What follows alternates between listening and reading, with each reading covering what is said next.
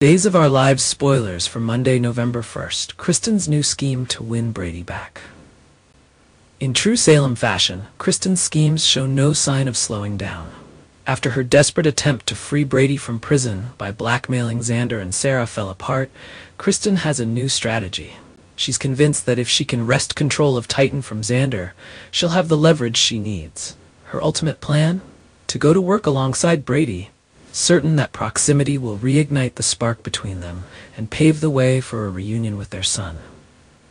But Xander has his own set of problems. His wife, Sarah, is paralyzed, and he's on a desperate mission to find a cure. His anxiety is so overwhelming that he's willing to hand over Titan to Kristen, if it means saving Sarah. Enter Philip, who's determined not to let Xander give up the family business without a fight.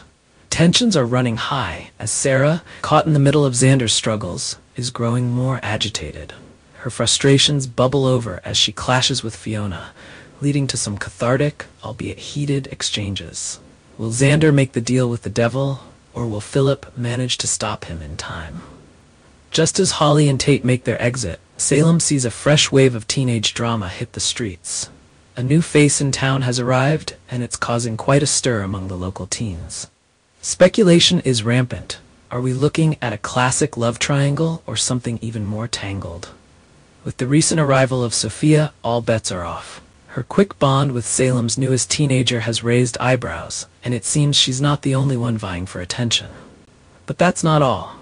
Aaron has been spending more time around town, and his chemistry with Sophia isn't going unnoticed. This has sparked curiosity. Could we be in for a love quadrangle? And what about Felicity? The enigmatic newcomer has been a wild card ever since she arrived. It's clear she's not just a bystander. She's got her own motives and secrets. It's only a matter of time before we see which teen alliances hold strong and which ones crumble. Hold on to your hats, Salem. Vivian Alamain is back, and she's as wild as ever. The eccentric mother who has a habit of discovering children she never knew she had has strong opinions about her son, Stefan's latest love life disaster. And Vivian has never been one to keep those opinions to herself. Rumors of Stefan considering a reconciliation with Gabi have reached Vivian's ears, and she's ready to do whatever it takes to make sure it doesn't happen. For years, Vivian has harbored the desire to be the only woman who matters in her son's life. Her disdain for Gabi is legendary, and it extends to her opinions on Jake as well. So when she gets wind that Stefan, who cheated on Gabi only to be cheated on in return, might be having second thoughts about their breakup, Vivian steps in with all the subtlety of a freight train.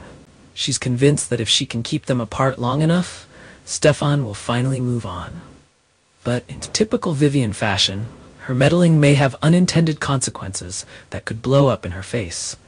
Meanwhile, Gabi finds herself missing Stefan more than she expected, though she's momentarily distracted by a visit from her and Rafe's cousin, Javi.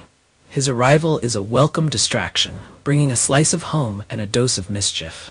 Javi's presence might be just the thing to pull Gabi out of her Stefan-induced melancholy, or it could stir up even more trouble. In Salem, nothing is ever simple, and Gabi's reunion with her cousin is likely to bring its own surprises. As Vivian plots and schemes, Salem is bracing itself for another whirlwind of drama, heartbreak, and unexpected alliances. And for the citizens caught in the crossfire, there's no telling what will come next. Thanks for watching. Goodbye.